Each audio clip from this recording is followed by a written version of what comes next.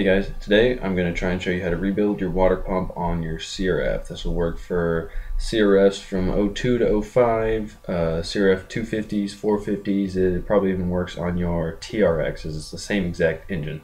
So not only am I going to go through rebuilding your water pump, but we're going to talk about modding your impeller. And that's going to create some positive pressure back there and keep your seal extra sealed. So that should be fun. After you've gotten your tools and your supplies, what's the first step? Well, for me personally, on my bike, I'm going to have to take off my skid plate. If you have anything like that, it's best to just take that off too, gets it out of the way, and it makes draining your oil a lot less of a pain in the ass. Speaking of that, the next thing you're going to want to do is drain your oil. You don't have to drain your engine oil, but unless it's brand new, might as well just do that too. Put brand new oil and everything and call it good. But for this, you only have to drain your transmission oil. After you've completely drained your oil, the next thing you're going to want to do is drain your coolant. You're going to want to go to the lowermost bolt on your impeller cover, and it's going to have a little washer on it, and it's an 8mm socket. After you do that, you're going to want to take off your coolant reservoir cap, and that'll allow airflow in and it'll drain a lot faster. And once you do that, just have your drain pan ready, let everything drain, and we'll move on to the next step. So the next thing we're going to do is finish taking off the impeller cover. When you have all the bolts loose and you're about ready to break the seal on your impeller cover, be sure that you're ready for it. You might have a lot gush out on you.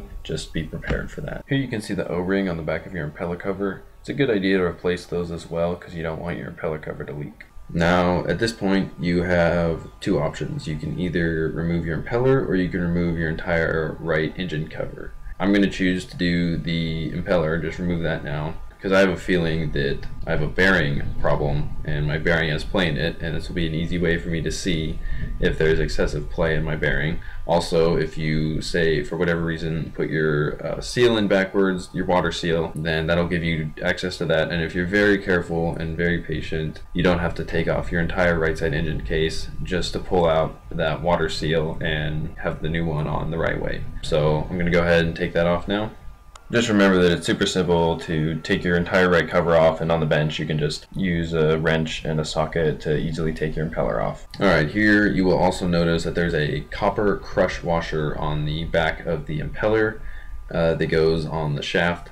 You might as well replace those. I'm going to show you guys how to remove your outer water seal really quick at this point in the disassembly, because if you do put it on backwards for whatever reason, you can get it off here without having to take off your right side cover and replace the gasket and go through all that pain. If you do choose to do this method, be sure to be really careful, as you don't want to scratch the seal surface and create a permanent leak. So all that's to it is we're just going to take some needle nose pliers and slowly work our way around the edge of the seal, some backwards or forwards, either way, and you want to get it off. Sometimes it helps to take a mallet and a screwdriver and gently bend the lip in. Note here that the proper seal direction is with the lips facing out and the flat side facing into your right side cover. The same is true of your oil seal. The flat side should be facing in to your right side cover, but not in towards your engine. So now would be a great time to talk about your counterbalancer, which is the gear shaft to the right of your primary gear. And I have a video that goes more in depth about how to replace that and shows you how everything comes apart. But basically there's two bearings, and over time those bearings can wear out and they'll have play in them, and then that shaft has play in it, and what happens is the play in that shaft creates play in your impeller shaft, and when you have play in your impeller shaft, that opens up your water seal and lets water out.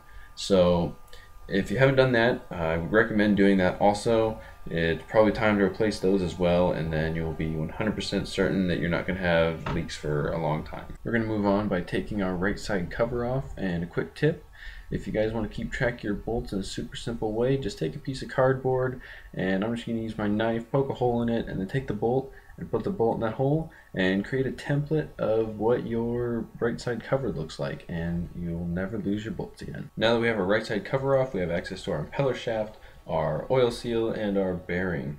We're going to want to replace all of those, including our impeller shaft. Even the slightest little nick or burr on your shaft can create an opening in the seal and cause you to have leaks. When taking off your oil seal and your bearing, you can either use a bearing removal tool slide hammer and pop both of them out at the same time, or you can go in through the outer water seal side and punch them out with a drift and a hammer. Either way works.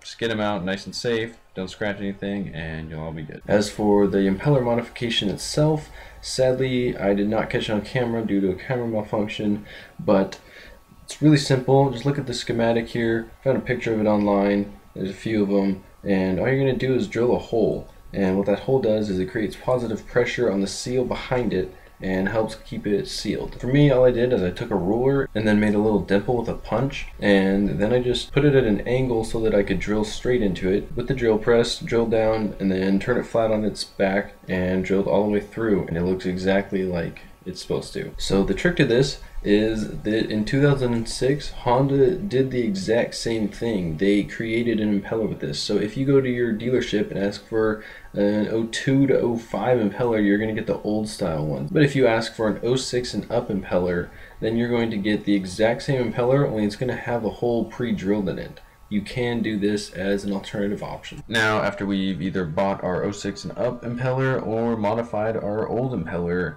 all that's left is reassembly. So we're just going to put our oil seal back in, our bearing back in, our water seal, our new impeller, new O-ring, all that stuff. We're just going to put it on a right side case. We're going to put that back on. You're definitely going to want to replace your cover gasket.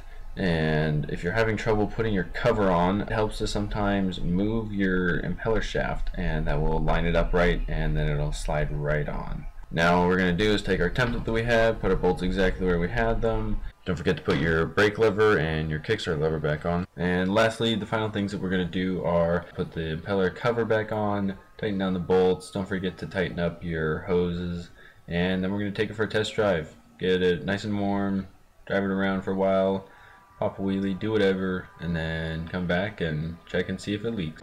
Well, looks good, no leaks at all, dry as a bone. So just wanted to thank you guys all for watching. Hope this helps.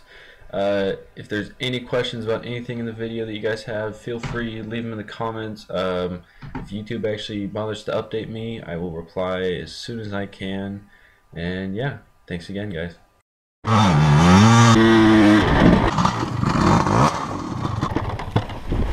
Oh shit!